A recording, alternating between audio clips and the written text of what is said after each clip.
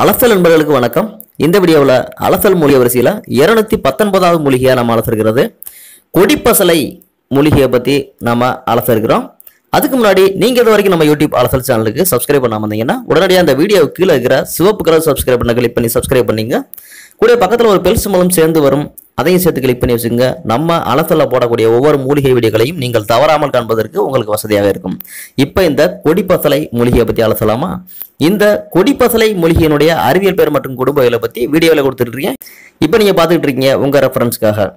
இந்த கொடிப்பசலையினுடைய வேறு பெயர்கள் என்னன்னு பார்த்தோம்னா கொடிப்பசலி, கொடிவசலி, கொடிப்பசலை, கொடிப்பசரை, கொடி அலை, கொடி வயலக்கீரை, கொடிப்பயலை, லிப்ஸ்டிக் கீரை, கொடிலை, பசலை, பசலி அப்படின்னு தமிழில் சில பெயர்கள் இருக்கு.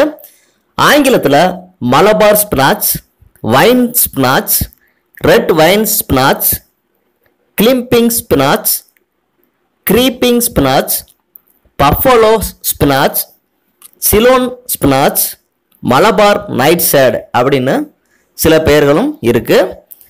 இதனுடைய வகைகள்னு பார்த்தோம்னா இந்த கீரை இப்போ நம்ம பார்த்துட்டு இருக்கிறது சிவப்பு நிறத்தில் தண்டுகளை உடைய கீரை.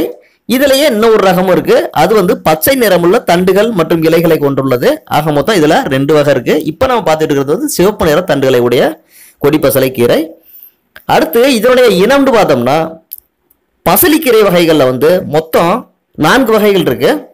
அது தரைப்பசலை, சிறு பசலை, குத்துப்பசலை அல்லது செடிப்பசலை. இப்போ நம்ம பார்த்துட்டு இருக்கிற இந்த கொடிப்பசலை. இது மாதிரி 4 இனங்கள் இருக்கு. மற்ற 3 இனங்களை பற்றி ஏற்கனவே அலசல்ல வீடியோ போட்டிருக்கோம். அதுக்கான லிங்க் மேலே ஐ பட்டன்லையும் இந்த வீடியோவோட கடைசியிலையும் இருக்கு. இது வரைக்கும் பார்க்காதவங்க அந்த வழியாக போய் பார்த்துக்கலாம். அடுத்து இந்த கொடிப்பசலை எங்கெல்லாம் வளருதுன்னு பார்த்தோம்னா இது எல்லா மண் வகைகளிலும் நீர் இருந்தால் வளரக்கூடிய கொடி இனமாகும். பொதுவாக வீடுகள் மற்றும் தோட்டங்கள் மற்றும் தோட்ட வேலிகளில் மக்களால் விரும்பி வளர்க்கப்படுகிறது. வீடுகளில் அழகுக்காகவே வளர்ப்பதும் உண்டு. அடுத்து அதனுடைய அமைப்பை பற்றி பார்க்கலாம். இந்த செம்பசலை கொடியானது ஏறத்தாழ 35 அடி நீளம் வரை தரையில் படர்ந்தோ பின்னியோ சுருண்டோ அல்லது உயரமாக படர்ந்தோ வளரக்கூடிய சதைப்பற்றுள்ள நீர்ச்சத்தான கொடியினத்தை சேர்ந்த கீரை வகையாகும். இதன் இளந்தண்டுகள் ஒடித்தால் ஒடியக்கூடியவை. முற்றிய தண்டுகள் ஒடித்தால் வளையும், சட்டென முறியாது. தண்டுகள் முக்கோண வடிவத்தில் உருண்டையானவை. இலைகள் இதய வடிவத்தில் பளபளப்பாக உள்ளன. கசக்கினால் கசங்கி குளகுளப்பான நீர்ச்சத்துடன் காணப்படும். இலை காம்பு பிரியும் இடத்தில் பூக்காம்பு பிரிகிறது. பூக்காம்பில் ரோஜா அல்லது பிங்க் நிறத்தில் மிகச்சிறிய பூக்கள் வரிசையாக பூக்கின்றன. அந்த பூக்களில் இருந்து பச்சை நிறத்தில் காய்கள் உருவாகி இதன் பழங்கள் கருநீல நிறத்தில் சிறிய குன்றிமணி அளவில் வரிசையாக பழுக்கின்றன. இந்த பழங்கள் 3 கனி உரைகளை கொண்டுள்ளன. பழத்தை பிதுக்கினால் மேல் தோல் கலன்று பிங்க் நிற அல்லது ரோஸ் நிறத்தில் இதன் பழச்சாறு வெளிவரும். இதனை சிறுமிகள் உதட்டில் லிப்ஸ்டிக் போல பூசிக்கொள்வார்கள். இதனால இந்த கீரைக்கு லிப்ஸ்டிக் கீரை என்றும் பெயர் உண்டு. மேல் தோல் கலன்ற பின் அடியில் மற்றொரு விதை உரை காணப்படுகிறது. இதையும் பிரித்து எடுத்தால் உள்ளே ஒரு விதை உள்ளது. விதை தோலை பிரித்தால் உள்ளே விதையினுடைய பருப்பு உள்ளது. இதுதான் இதனுடைய அமைப்பு. அடுத்து இதுல என்னென்ன சத்துக்கள் இருக்கு அப்படின்னு பார்த்தோம்னா இந்த செம்பசலி 100 கிராம் கீரையில உள்ள சத்துக்களுடைய அளவுகள்: எனர்ஜி 19 கலோரி, கார்போஹைட்ரேட் 3.4 கிராம், கொழுப்பு 0.3 gram, protein 1.8 gram, vitamin A 50%, B1 4%, B2 13%, vitamin B3 3%, vitamin B6 18%, vitamin B9 35%, vitamin C 123%, calcium 109 milligram, iron 1.2 milligram, magnesium 0.735 milligram, phosphorus 52 milligram, potassium 510 milligram, zinc அதாவது துத்தநாகம் 0.43 milligram அளவும் இதில் சத்துக்கள் உள்ளன. அடுத்து இதனுடைய குணத்தை பற்றி பார்க்கலாம்.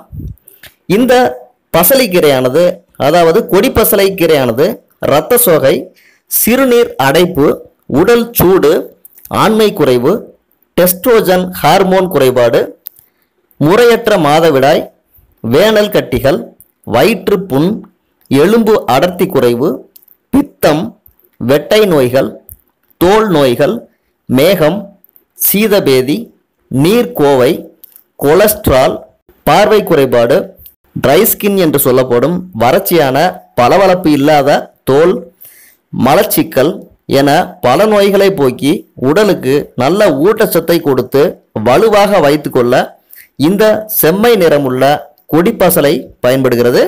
மேலும் இது இரத்தத்தில் உள்ள ஹீமோகுளோபினின் அளவை அதிகப்படுத்தி உடலுக்கு நோய் எதிர்ப்பு திறனையும் அதிகப்படுத்தி உடலை நோய்களில் இருந்து காக்கிறது. அடுத்து இதனுடைய மருத்துவ பகுதிக்கு செல்லலாம். இந்த கீரையை தேங்காய் துருவல் சேர்த்து நெய்யில வதக்கி சாப்பிட்டு வந்தோம்னா தாது கட்டிப்படும், அதாவது விந்து கட்டிப்படும். அடுத்து இதனுடைய இலை சாற்றுடன் சிறிது தேன் கலந்து குழந்தைகளுக்கு கொடுக்க நீர்க்கோவை தீரும். இலையை வாட்டி தலையில் அல்லது நெற்றியில் பற்று போட்டால் தலைவலி தீரும். கோடை காலத்தில் ஏற்படும் வேனல் கட்டிகளுக்கு இதனுடைய இலையை நசுக்கி கட்டிட்டு வந்தோம்னா கட்டிகள் அமுங்கும் அல்லது உடையும். இதனுடைய இலை சாறுடன் வெண்ணெய் கலந்து குடித்து வர வயிற்று புண் சரியாகும். இரவில் இதன் இலை சாற்றுடன் கடலை மாவு கலந்து பூசி காலையில் முகத்தை கழுவ முகம் பளபளக்கும், தோல் வறட்சி சரியாகும். இதை மற்ற கீரைகளைப் போலவே பருப்பு சேர்த்து கடைந்தோ அல்லது வெங்காயம், மிளகாய், சீரகம், மிளகு, தேங்காய் போட்டு பொரியலாகவோ சாப்பிடலாம். ஆண்மையை அதிகரிக்க இதை பயன்படுத்துபவர்கள் இதனுடன் புளி சேர்த்தலை தவிர்த்தல் வேண்டும். இது உடலுக்கு குளிர்ச்சியை தரும் கீரை என்பதால குளிர்ச்சியான உடல் அமைப்பு கொண்டவர்கள் குளிர்காலத்தில் இதை தவிர்ப்பது நல்லது. இந்த கீரையை அரைத்து சூப்பாகவும் சாப்பிடலாம். இந்த கீரையை உணவில் சேர்த்து கொள்வதன் மூலம் மேற்சொன்ன அனைத்து நோய்களும் சரியாகும்.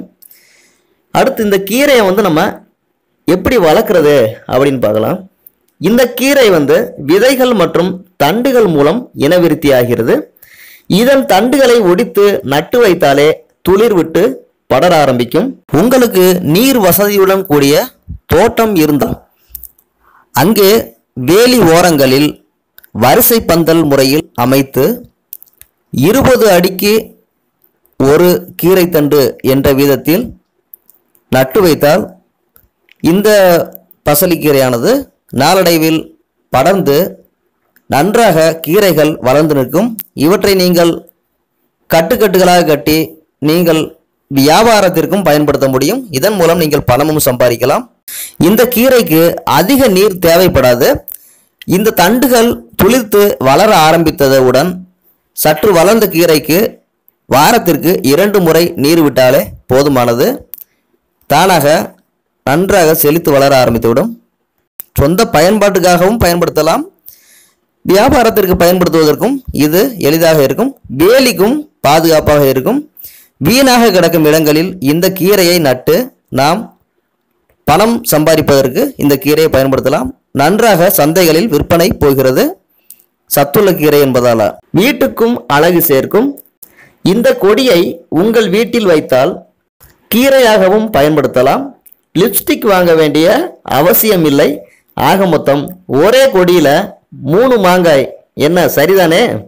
ஆனா இது புதராக மண்டி வளரக்கூடிய கொடி என்பதால அவ்வப்போது கொடிகளை புதராக விடாமல் பராமரிக்க வேண்டும். இல்லை என்றால் விஷ ஜந்துக்கள் இதற்குள் குடியேற வாய்ப்பு உள்ளது. இதை நீங்க கவனத்துல வச்சுக்கணும். இந்த வீடியோவில் நம்ம பசலைக்கீரை வகைகளில் 4வது வகையான கொடிப்பசலை கீரையை பற்றி அலசணும்.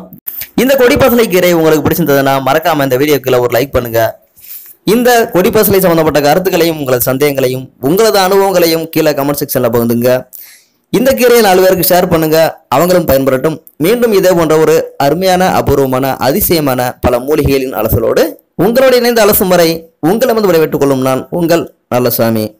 வணக்கம் நண்பர்களே. நன்றி.